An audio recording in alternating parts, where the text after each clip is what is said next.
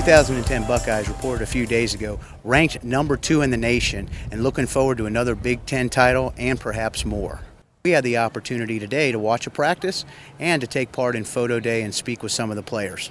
The senior class is really looking forward to this season, and they really want to build upon what they did last year. It's the first game. It's going to be a special feeling, to say I've played here almost 4 years. Coming into every season, the coaching staff, the seniors, and the team, we have high expectations for ourselves, and I believe, with us being ranked high, things like that, I don't think that put any more pressure than we already had on ourselves. It's emotional for me. I was telling the guys, my senior speech, I might cry, because it seems like yesterday we just got here. I remember the first day I got here. I can tell anybody the first thing when I got here, but being in that leadership role now, being a senior, it's just tremendously honoring, and it's humbling to know that if you don't take your days here and use them, how they can just pass you by and you don't know what happens. But it's pretty unbelievable how fast it all went, but it's something I'm really looking forward to, at least, because that's what you wait for, your senior year, your chance for it to be kind of your team.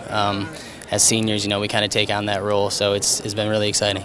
The team has 15 returning starters, including junior quarterback Terrell Pryor, who looks to feed off of where he left off last year. The running backs, we got, a lot of experience back there as well, over the whole offense, and I feel everyone's doing a great job. Terrell's doing a great job just being a leader, being a quarterback and things like that. Our backs, Boone, Brandon Sane, Jordan Hall, all of them, the whole stable of them.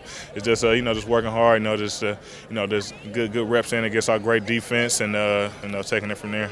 I think this year you'll actually see us getting the ball because the coaches are more confident with us, more confident with Terrell, and the offense has opened up a little bit. So I think everybody's going to get a big share of the ball, and that could lead to a couple catches a game for the tight end, which is abnormal anyways. In just less than 3 weeks, the team plays against Marshall, then has the biggest game in what will be this season with Miami.